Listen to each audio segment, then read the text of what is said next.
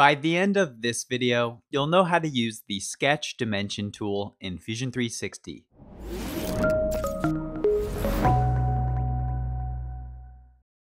The Sketch Dimension tool can be activated from the Sketch drop-down list, where you'll find it at the very bottom of the list. It can also be activated with the keyboard shortcut letter D as in Delta. You can activate it from the right-click Sketch menu in the Sketch flyout folder. And lastly, from the marking menu by right-clicking, selecting the Sketch menu at the bottom, and then by dragging your mouse directly to the left. It's important to note that the Sketch Dimension tool should not be confused with the Measuring tool, which you'll see in the toolbar or in the Inspect drop-down list.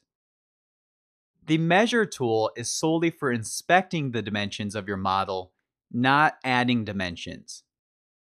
To follow along with this tutorial, you'll want to grab the free demo file on my website. To check it out, go to productdesignonline.com/6. That's productdesignonline.com/6. And that URL will automatically redirect to the page with the demo file and some additional resources. I'll now hit the keyboard shortcut letter D as in Delta to activate the Sketch Dimension tool. You'll follow the same workflow every time you need to create a new sketch dimension. First, simply click on the sketch geometry that you would like to dimension. I'll click on the bottom line. Then, as I drag my mouse cursor away from the line, you'll notice the sketch dimension appears. To place the dimension, you'll need to click with your mouse, which then immediately opens the dimension input field. At this point, I can either type out a numerical value, or I can simply click the Enter key if the dimension is already set to the desired value. You can also type out equations and a few other things in the dimension input fields, so be sure to stick around to the very end where I'll demo 7 sketch dimension tricks that will make you a pro when adding dimensions. For now, I'm going to hit the Enter key on my keyboard to place the dimension. If you want to move your dimensions around at any time, you'll simply need to click anywhere on the dimension line, and then you can drag the dimension around. Notice how the dimension value follows my mouse cursor around as I move from side to side, giving you the ability to place the value in a better location, which comes in handy when you have dimensions running into each other. After creating a dimension, the Sketch Dimension tool will remain active, which is indicated by the Sketch Dimension icon next to the cursor. This lets you quickly create another dimension without having to reactivate the command each time. Otherwise, you can hit the Escape key on your keyboard to clear out the command. For the first dimension example, I simply clicked on the bottom line. However, another common use case for adding sketch dimensions would be selecting 2 points and then dimensioning the distance between the 2 points.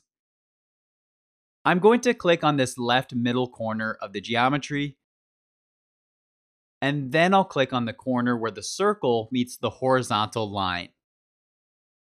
Watch what happens as I drag my mouse cursor around. You'll notice there are 3 different ways that I could dimension the distance between these 2 points. I could dimension the width, the height, or the angle. For now, I'll simply drag straight up and I'll click to create the distance between these 2 points.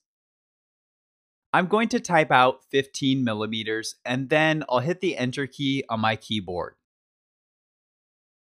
Now you may have noticed that the line on the right-hand side updated as well. This is because of the constraints that are currently applied to the sketch, which leads me to one of the most important practices when creating sketch dimensions. In general, as you dimension sketch geometry, you want to consider how you can dimension your sketches with the fewest amount of dimensions as possible. In order to do this, you'll have to apply constraints to your sketches, so it's very important that you understand how to constrain your sketches. Click that info icon in the upper right-hand corner to watch a video on sketch constraints. I'll also add the video to the resource page for this tutorial. Let's now quickly take a look at an example of this. Notice how there are two small circles on this sketch that appear to be the same size. If I wanted to ensure that the circles were always the same size, then the best practice would not be to dimension each circle as the same dimension. I would actually want to first add the equal constraint to the circles, and then I can dimension only one of them.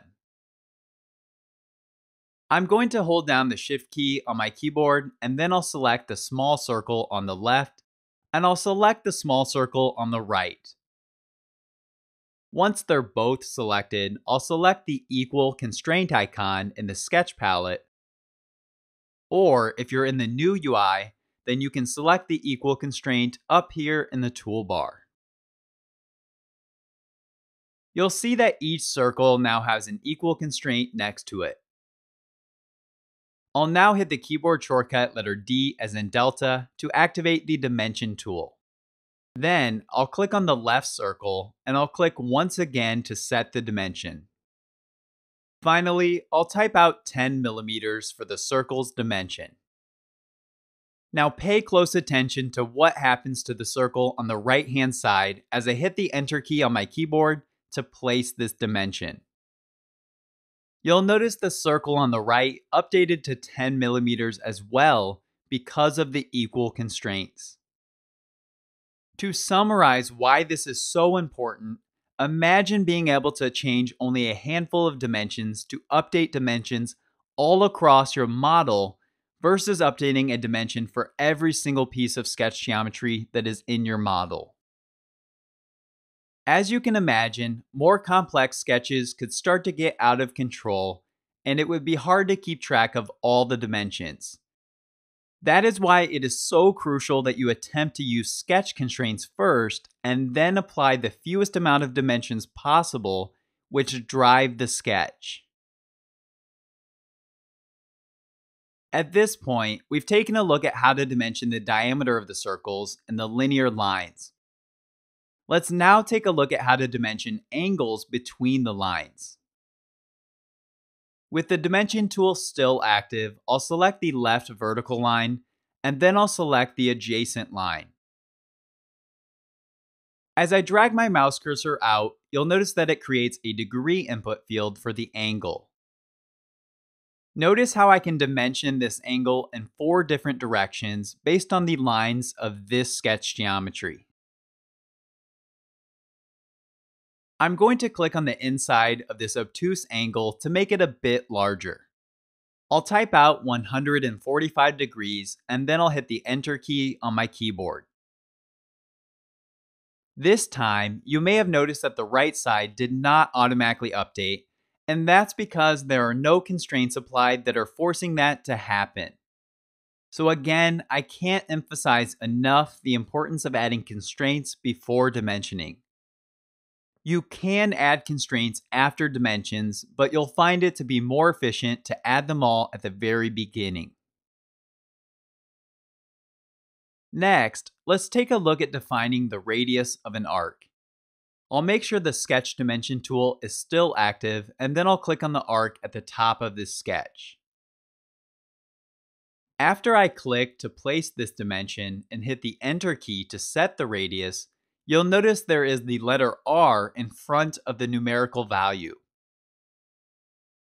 The letter R stands for radius, whereas the circle symbol below stands for the diameter of the circle. The arcs will always default to be dimensioned by their radius along with sketch fillets. Contrary, circles will always be dimensioned by their diameter. So keep this in mind as you create sketch dimensions, as it can be easy to type out the diameter when you're really applying the radius or vice versa.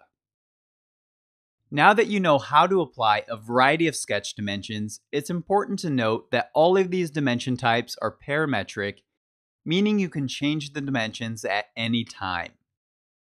To edit a dimension, simply double-click on the dimension to open it back up. Then, type out a new value before hitting the Enter key on your keyboard. I'll double-click on the dimension for the small circle. I'll type out 12 millimeters for the new value, and then I'll hit the Enter key on my keyboard. You can update dimensions at any time as you work on your model, letting your model adapt to the changes in your requirements. Now that you're familiar with the sketch dimension basics, let's take a look at 7 tricks that will make you a pro at creating sketch dimensions in Fusion 360. Before we get started, I'll quickly point out that I've added all of these on the resource page for this tutorial, so you can bookmark the page and quickly reference them later on. If you remember earlier, I pointed out the arc had a radius dimension by default, and the circle had a diameter dimension by default. For pro tip number 1, I'll show you how to change each dimension type to one or the other. I'll right-click on the radius dimension that was applied to the top arc. Then I'll click on the option that says Toggle Diameter. You'll now see the arc has the diameter applied, and Fusion 360 automatically doubled the radius value, leaving us with the same dimension. Of course, to switch from a diameter dimension to a radius dimension, you'll simply need to follow the same steps to select the Toggle Radius option. Pro tip number 2 is that you can hide or show your sketch dimensions. To hide your sketch dimensions, simply click the checkbox in the Sketch palette.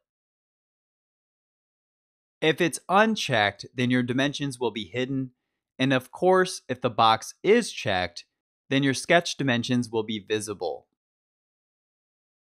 The ability to hide dimensions can come in handy if you're trying to work solely with constraints or to fine-tune details of busy sketch geometry. You'll also notice just below the dimension option that you can toggle sketch constraints on and off as well.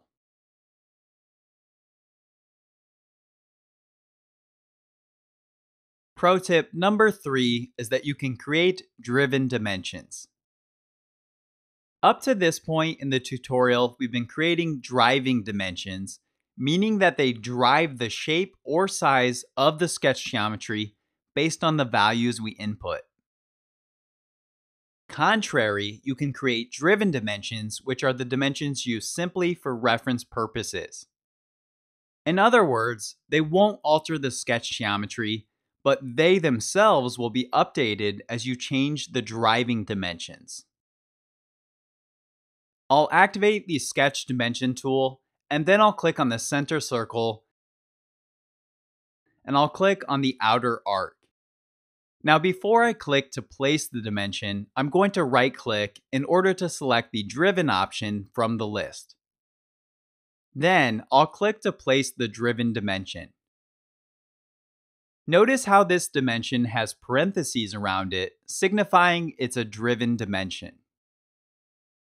In this example, I've added the driven dimension to show the distance between the circle and the arc.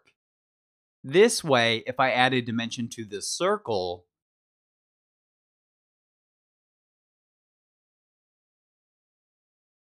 and then if I update the circle's dimension, the driven dimension will update accordingly, showing me the current distance of the gap at any given time without actually altering the dimension of the gap. An important thing to note with driven dimensions is that sometimes you'll be warned that they will be automatically applied. For example, if you remember earlier in this lesson, we added equal constraints to the small circles, so we only needed to dimension the one on the left-hand side. You may find that you want to apply a driven dimension to the circle on the right-hand side, so you're reminded that this circle has the same dimension.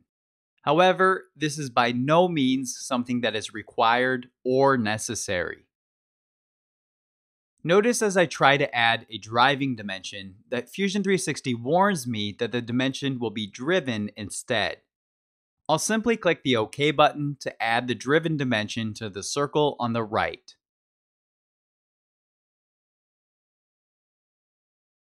Pro tip number 4 is that the dimensions are automatically numbered. You'll notice as I hover over a dimension that the dimension has a number applied to it. This dimension number can be used in the input field of other dimensions. If I hover over the 15mm dimension on the left, you'll see there is a number right after the letter D. I'll use this as a way to create a dimension for the smaller line. I'll click on the small line and then I'll type out the letter D and its number value, as well as the division symbol and the number 2. This will set this dimension to be half of the 15mm dimension while ensuring that it always references this other dimension. This is why you'll see the function symbol, or fx, before this newly created dimension. Pro tip number 5 is that you can create equations within the dimension input fields. Now we just saw an example of this on a very basic level by calling the dimension number and dividing it by 2. However, it's important to note that we can type out any legitimate equation within the input fields. For example, if I double-click on the 100mm dimension at the bottom, I can type out the following equation in the input field. I'll type out 2 plus 3 plus 5 in parentheses, the asterisk or times symbol, and then 4 plus 6 in parentheses, and then the asterisk symbol, and then the number 1. Notice how when I hit the Enter key on my keyboard that the equation equals 100. Now obviously, there's no reason to enter equations if you know the value of your dimension. However, equations can be extremely helpful if you only know other dimensions of the model. Simply type out a relevant equation and let Fusion 360 do the math for you. Pro tip number 6 is that you can use any user parameter values within the input fields to make your model more dynamic. I have a few other videos where I demo this with dynamic models, and I'll add those videos to the resource page for this tutorial. For now, I'll quickly create a user parameter value of height that is equal to 40mm. Then, I'll create a new dimension on the left-hand side, and I'll type out the user parameter of height. As I hit the Enter key on my keyboard, you'll see that the function symbol appears before the expression of the user parameter. Anytime that I now update the user parameter, the dimension will be updated accordingly, and the user parameter can be reused in multiple dimension fields. Last but not least, pro tip number 7 is that you can rename sketch dimensions. To rename sketch dimensions, you'll need to open the Change Parameters dialog. I'll select the Change Parameters icon in the toolbar. Then I'm going to toggle open the File Name folder and the Sketch folder. You'll then see that all the dimensions have automatically been added to this list. From there, you can edit the dimension name instead of its default number. The benefit to this is that it can be easier to remember instead of keeping track of all the dimension numbers. I'll simply click on the first dimension we created, and I'll rename this by typing out bottom line in camel case. Then I'll click the Enter key and I'll close the parameters dialog box by hitting the blue OK button. If I now hover over the bottom dimension, you'll notice that the dimension name now appears instead of D1. To summarize this sketch dimension tutorial, You'll want to remember that the most important takeaway is that you should always use the fewest amount of dimensions possible per each sketch. Always start by adding constraints before dimensions. Be sure to check out productdesignonline.com/6 to check out constraint tutorials and the other resources for this tutorial. If you made it to the end of this tutorial, then please let me and the rest of the community know by commenting below what cool project you're currently working on in Fusion 360, and/or comment below with another dimensioning tip that you think everyone should know. As always, I really appreciate you taking the time to watch this tutorial. If you enjoyed this tutorial, please click that thumbs up icon and click on that playlist in the lower right hand corner to watch more Fusion 360 sketch tutorials. To be part of the Product Design Online community, be sure to click that red subscribe button and click that little bell icon to be notified of more Fusion 360 tutorials.